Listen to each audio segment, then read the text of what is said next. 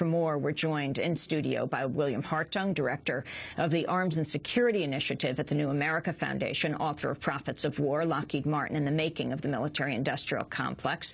We're also joined by Michael Hudson, president of the Institute for the Study of Long-Term Economic Trends, distinguished research professor of economics at the University of Missouri, Kansas City, author of Super Imperialism, the Economic Strategy of American Empire. We welcome you both to Democracy Now! Michael Hudson, what about this vote? What does it mean? Well, it's an anti-stimulus package, primarily. The feeling among the Democrats that I've spoken to, I've never seen them so depressed. And what depresses them so much is that the irony is it could probably only be passed under a Democratic administration. Eve Smith has called it a Nixon goes to China moment in reverse. And that's because only a Republican could have made an opening to a communist country and not be accused of communism. Only a Democratic president could have drawn along a Democratic Congress in supporting a law that is going to essentially add tax deflation to the debt deflation we already have in the economy. What does that mean, tax deflation to the debt deflation? That means that the government is going to be sucking money out of the economy. Normally, government is supposed to provide the economy with money, provide it with purchasing power. By government running a deficit, this is what traditionally for 5,000 years in every country has supplied money. And now the government isn't going to do it. There's a kind of junk economic belief that governments shouldn't run a deficit. And yet it's by running a deficit that an economy expands. That's what injects the purchasing power in.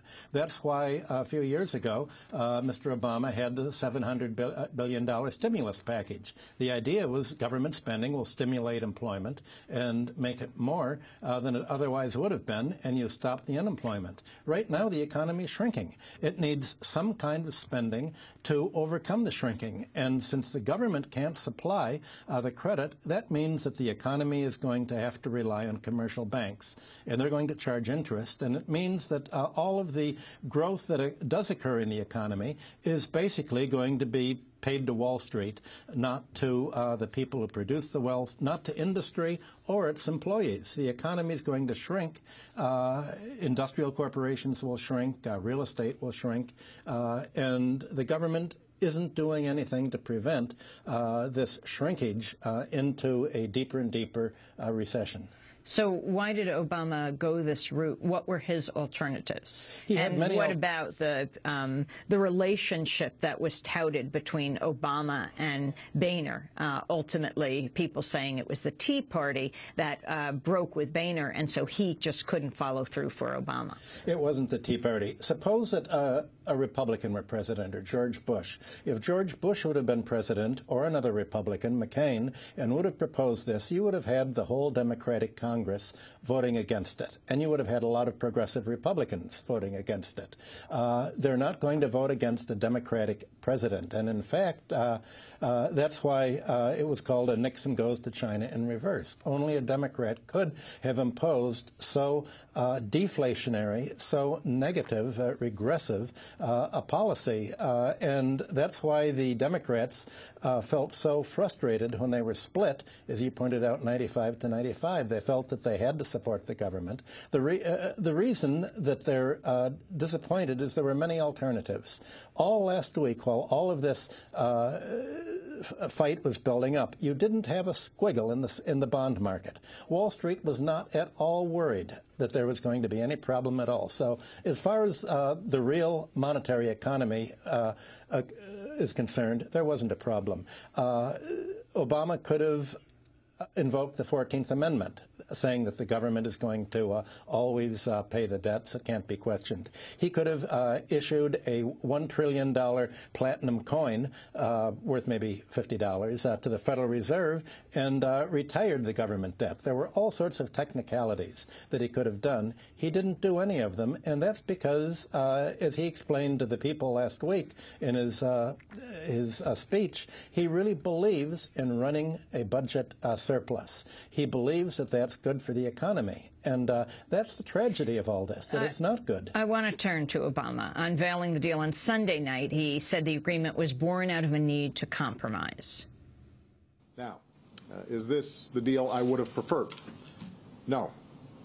I believe that we could have made the tough choices required on entitlement reform and tax reform right now, rather than through a special congressional committee process.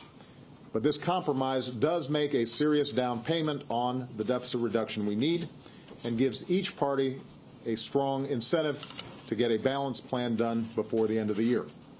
Most importantly, it will allow us to avoid default and end the crisis that Washington imposed on the rest of America.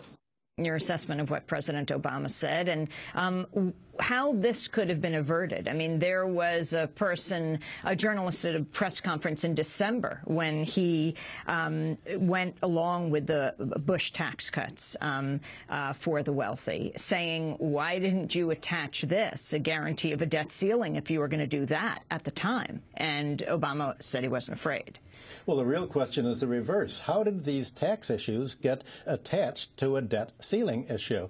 Since 1963, the debt ceiling's been raised every 8 months on the average. It's just automatically been raised. Nobody in any of these 83 times has ever tried to attach a policy rider to the debt ceiling. It's always been like an accountant just signing off on everything. This is the first time that a debt ceiling has ever been linked to tax policy. That's never been done before. So there didn't have to be a compromise. Mr. Obama could have simply said, tax policy is tax policy. If you want to argue over that, spend a year in doing that. But a debt ceiling is but clearly people already saw that this might be an issue because the Tea Party Republican activists were already talking about it. Yeah.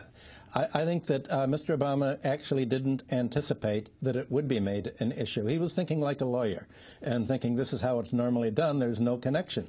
What he could have done is gone to the people and explained why he believed that. He could have said, look, I didn't anticipate it because this is outrageous. This has never been done, and I'm not going to do it. I'm not going to let the Republicans link. I don't have to compromise because this isn't the point to compromise. Compromise is when the Senate and the House debate a tax law. But this isn't the time for debate. This is the time to approve what the Congress has already agreed to spend. We're going to go to break, then come back. Michael Hudson is with us, author of Super Imperialism, the Economic Strategy of American Empire, distinguished research professor of economics at the University of Missouri, Kansas City.